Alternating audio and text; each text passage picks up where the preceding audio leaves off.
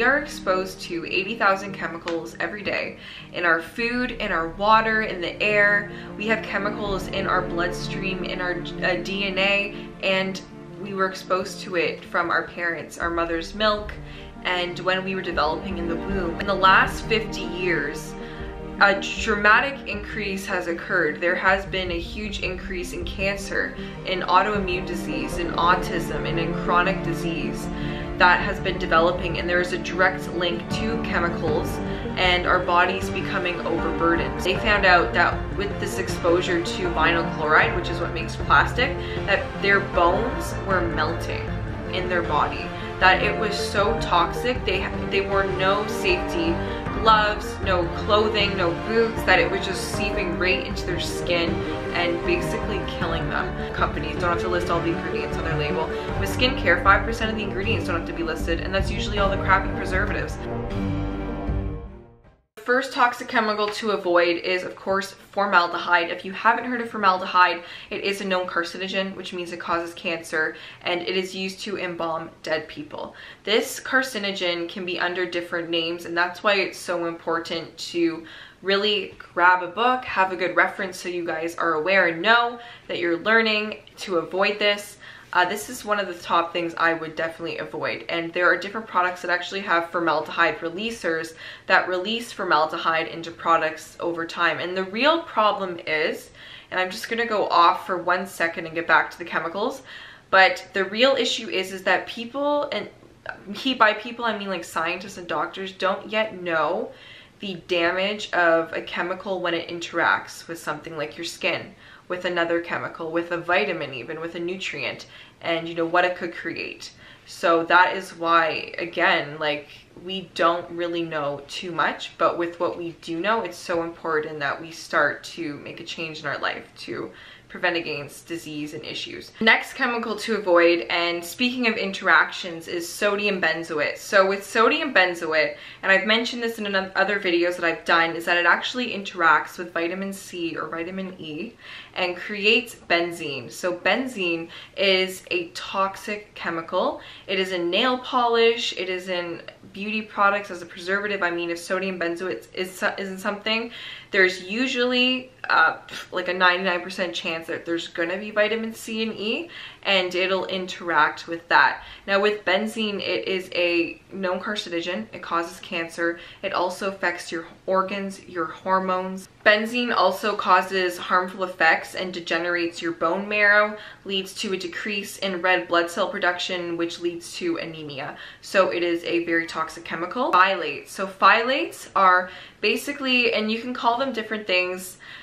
Phthalates, I think they were saying they're called. I call them phthalates, and that's how I've heard it pronounced, but whatever, doesn't matter. Now these ones are ones that you really want to avoid.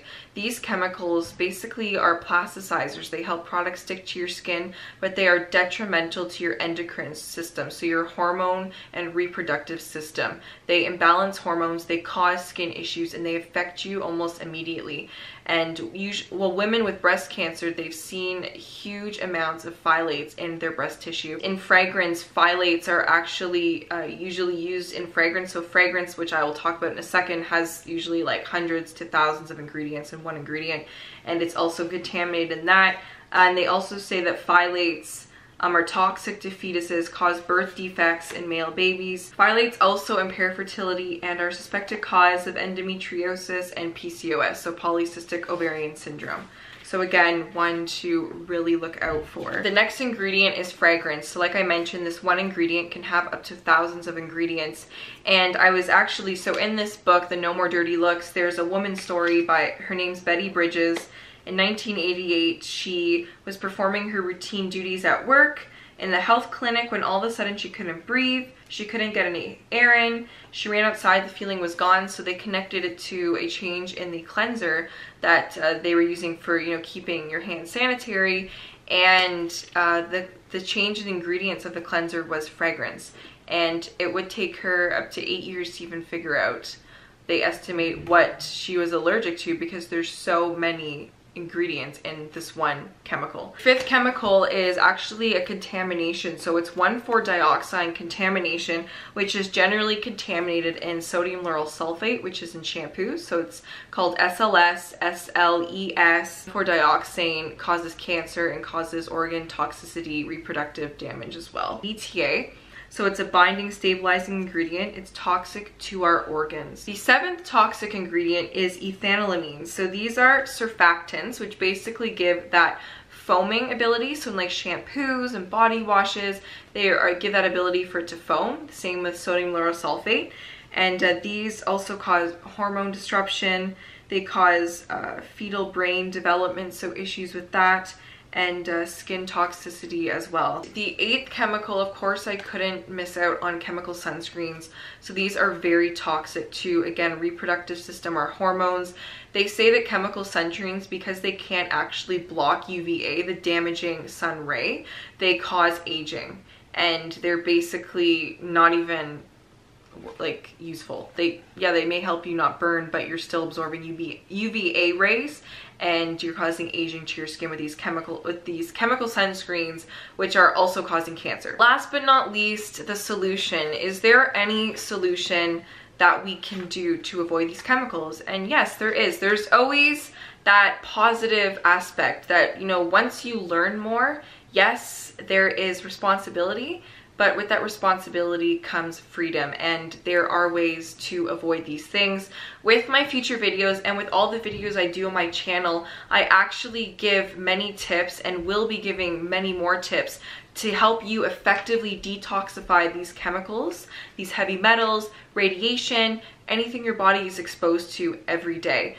And I've already done many videos on ways that you can already start doing this in terms of taking really good supplements, the different things you can do like exercise, stress management, avoiding toxic chemicals in your beauty care products. It's definitely really important to take those steps, incorporate these different things that you can do to detoxify these chemicals out of your body for just a healthier, more vibrant life, for just beautiful skin. Of course, these chemicals are causing aging, and doing all these things to detoxify and to avoid chemicals is anti-aging. And that's one thing that made me so upset, is I was spending so much money on products to help with my acne that were causing my acne. I was spending so much products to help decrease my scars and my age spots and, you know, developing wrinkles that were actually causing it. That I was buying $250 creams like La Mer and whatnot, and they had the same ingredients that my, you know, $6 shampoo had. Start reading your products. Start making changes and start helping yourself and other people around you just to live a healthier, more vibrant, cancer and disease-free life. Thank you so much for taking the time to watch this video. I truly hope you guys learned how to take more care of your bodies and to live a longer, happier life. We're not on this earth for a long time, and that's why it is so crucial to really take care of us, ourselves, and the people around us. So I thank you. I hope this video didn't depress you, but, you know, motivated you to really take more responsibility for your health and the health of those around you. I will see you guys in my next video.